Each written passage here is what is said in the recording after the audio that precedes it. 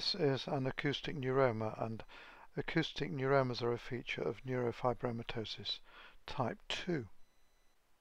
An older term for neurofibromatosis type 2 is acoustic neurofibromatosis, because of the association with acoustic neuromas, of course.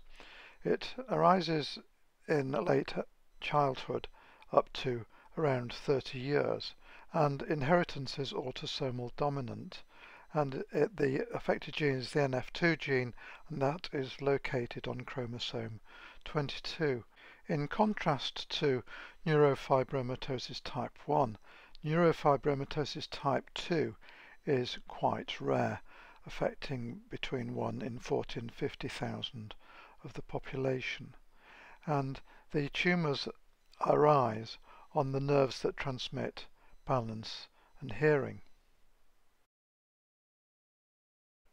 And the fault that allows acoustic neuromas to arise in neurofibromatosis type 2 is that the NF2 gene stops producing a protein called Merlin that suppresses tumour formation.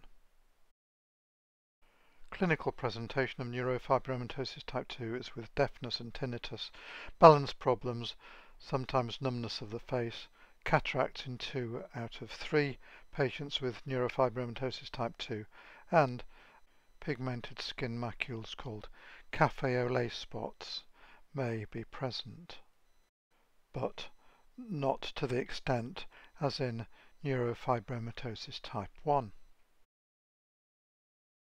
Tumours that arise in neurofibromatosis type 2 include bilateral acoustic neuromas, gliomas, especially ependymomas, schwannomas of the skin, and schwannosis, and this is a growth of Schwann cells into the spinal cord.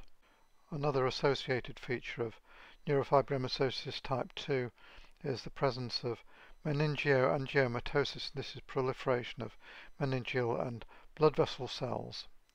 Also, meningiomas are present in around 50% of patients with neurofibromatosis type 2, and also neurofibromas may be present, but much fewer in number than in neurofibromatosis type 1.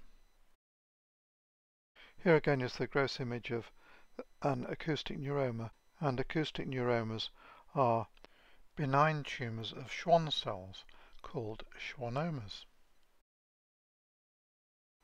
And here is the histological appearance of a schwannoma.